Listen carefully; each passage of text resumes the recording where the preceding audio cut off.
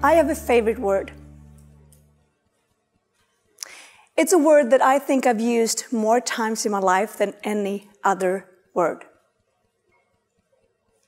It's a word that got me into trouble, but also a word that brought some success to my life. That word is why. Like when I was 4 years old and my mom was bringing me to a friend's house for a New Year's party and I wanted to dress up as Batman, and she said, "No, you can't." I asked, why? Or when my gymnastic teacher told me I could not be on the boys' soccer team, I asked why. Or my first boss in hospitality looked me straight in the eyes and said, "Tess, you should not have such high ambitions for yourself." I looked back at her and asked why. I was told not to be so difficult and not to question things all the time. And guess what I responded to that? Why? Luckily, I grew up, or well, at least I grew older, and I learned not to question everything all the time, not to ask why all the time. It didn't stop my curiosity, though. It didn't stop me from asking questions to others and to myself every single day. I ask myself questions.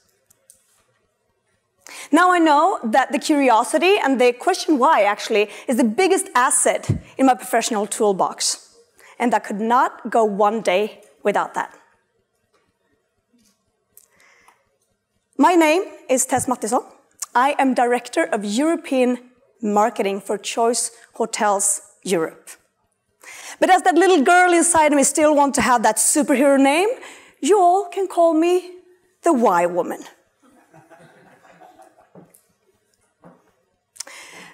I work for Choice Hotels International. We are a global franchisor with 6,800 hotels all over the world. The vast majority of those are in US. We connect the world through hospitality. And we have over 35 million members in our award-winning loyalty program, The Choice Privileges. In short, what we do, we put heads in beds. And we try to do that through the channel that is most profitable for our franchisors, or for our franchisees. We have spent and invested millions and millions of dollars into technology and to drive book direct campaigns and drive bookings through our website. Technology and innovation is at the core of our business. It's been since ever we started in 1941. And actually, in 2009, we launched our first mobile app for iOS. So we have been investing in mobile for almost a decade. And this is the European website on mobile. This is the European website on mobile. I'm not kidding you. This is the mobile website for Europe. So it's clear that those millions of dollars invested over a decade has not been allocated to my region. So if you guys are anything like me, you have one question in your head right now. And that is, why on earth is that woman on that stage talking about mobile and driving bookings if that is what she has accomplished when it comes to mobile experience in the e-commerce space? So I'm not here to tell you about best practices or to brag about how great my company is or how much we actually invested in digital. I'm here to share with you the story about how we have taken on the challenge to drive mobile bookings when we don't even have the foundation in place. How do we compensate the mobile experience when it looks like that? It all starts with curiosity. And with my second favorite word, which is what? I joined Choice Hotels Europe 2.5 years ago. Not only did I move to London, I also moved 10 years back in time. Because that's what it feels like. When you start working for an entity that has this low focus on mobile. The first thing we looked at is how we're going to be able to compensate for this. What can we do to actually drive bookings via mobile? And we realized quickly that we needed to become a travel partner for our customers. That was our only way. We could not be the strongest e-commerce site. That ship has sailed. We're arriving 10 years late to the party. But there was something we could do. Become a travel partner for our customers. And we wanted to develop that digital experience based on the customer behavior, the needs, and the device usage. And we needed to do that across digital touchpoints, platforms, and channels. This has nothing to do with mobile. This is the core of a digital experience. We needed to expand our offering to where our focus was, which is just drive bookings, to actually where customers engaged throughout the entire customer journey. The answer is Travel Top 6. We launched a content marketing platform. It's a standalone brand, powered by Choice Hotels Europe. It's designed to inspire people to travel to destinations where we have hotels. Imagine the pushback I got when I said, I'm going to launch a new brand here. I'm not going to talk about our products, our hotels, our brand. I'm actually going to launch something and focus all our investments in a new brand, a new platform. So how did we do this? How did the Travel Top 6 site and content marketing become the core of driving online sales? Well, of course, we needed to look at the digital ecosystem, and we needed to base that all around the customer journey. How many models of the customer journey have you come across in the last 5 years? 1, 2, 5? I think that every time I open my browser, I get a new, this is the way to map the customer journey. I looked for inspiration with one company. I think you've heard of it. It's called Google. I do believe they know one thing or another about how we interact with content and how our journeys look like. And they have designed a model that talks about the micro moments of travel. So we decided to take that journey and make that ours. It's the dreaming moments of travel. When people want to get away. What we do is we inspire them to travel to destinations where we have hotels. It's the planning moment of the journey, where we aim to help people to find the right place to stay or to experience the destination of their choice. It's the booking moment, when I want it to be flawless, smooth, and fast. I have decided where I want to book, and I want to book the cheapest price possible. And it's the most important part of your stay, the experiencing moment of travel. The pre, during, and post visiting the destination. Our role here is to make sure that our guests get the most out of their stay. And of course, those are the moments. But where do people get their inspiration? Where do they turn to plan their next trip? Where do they book? And how can we help them in the experiencing phase? Well, of course, we needed to map out all those digital touch points. The dreaming, planning, booking, and experiencing. And then we looked at what platforms and where are people actually seeking that inspiration. Last time I checked, no one went to choicehotels.com to get inspiration. Even though we as a brand would like to think so, because we're the center of the universe, right? But they don't. They go to, well, surprisingly, social. That's where they get their inspiration today.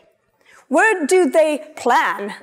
Well, it's not on the choicetest.com, it's actually on other platforms.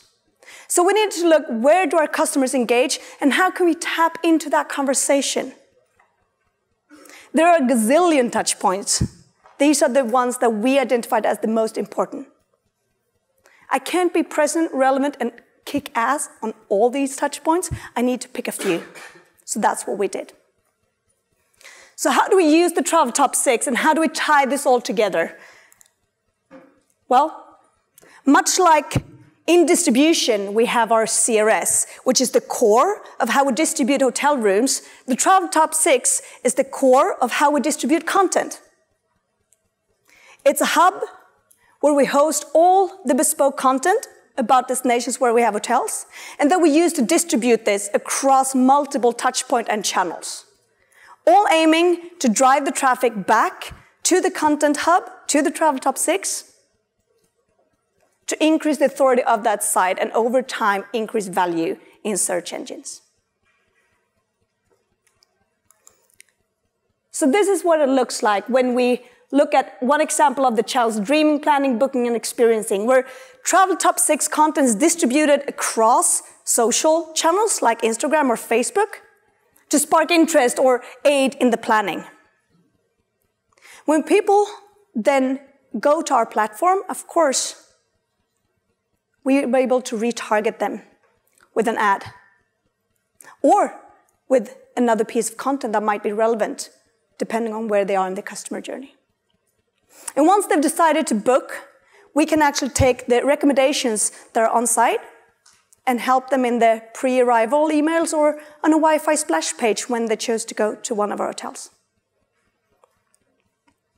And of course, ladies and gentlemen, I have a fancy video to show you what this looks like.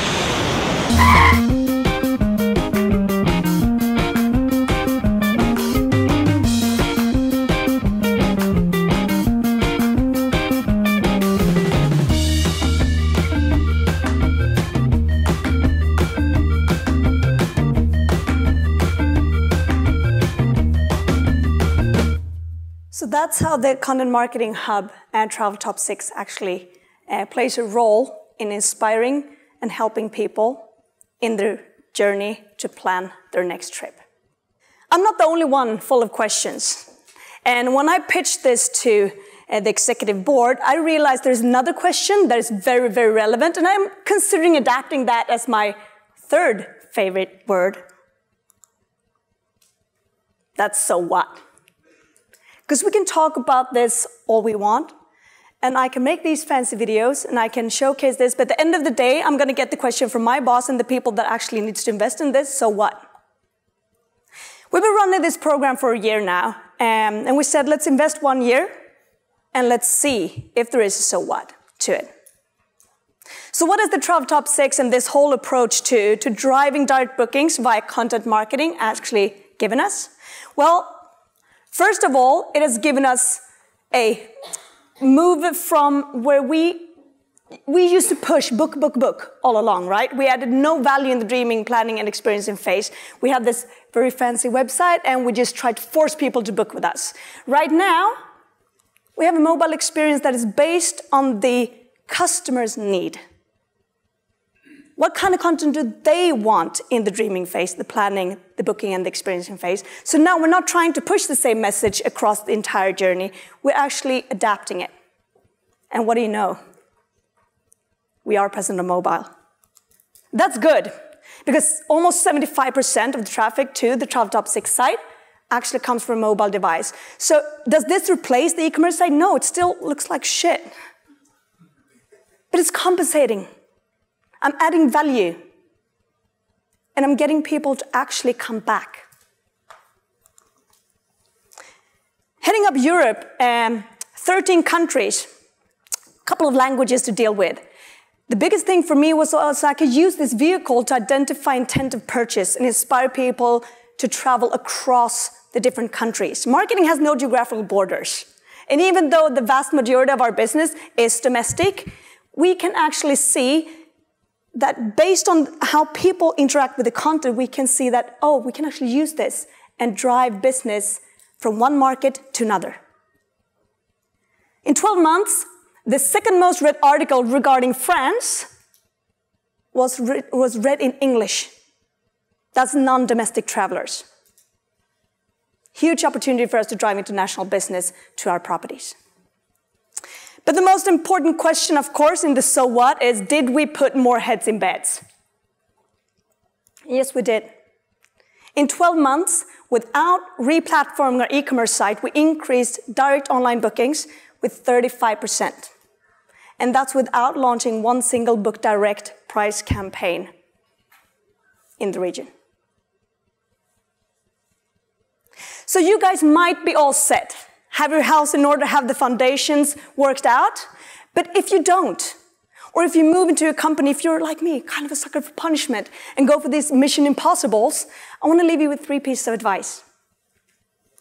First one is base your strategy on the customer need, behavior, and device usage, not on your business needs and on your product or your brand. Second, identify the platforms where your customers are spending their time and then tap into that conversation. And I'm saying tap into it. Don't interrupt it. Don't try to change their behavior. Don't think that they will come to you. You need to come to them. And you need to add value in exchange for their attention. And the final point, prioritize, prioritize, prioritize. Again, rather be amazing at something than be mediocre at everything. There's so much that you can do. Get your priorities straight. Focus and kick ass at this one thing. And when you're in doubt, because if you are somewhat sane and you go through this, you will be in doubt. Always, always ask yourself, why? Thank you so much for listening.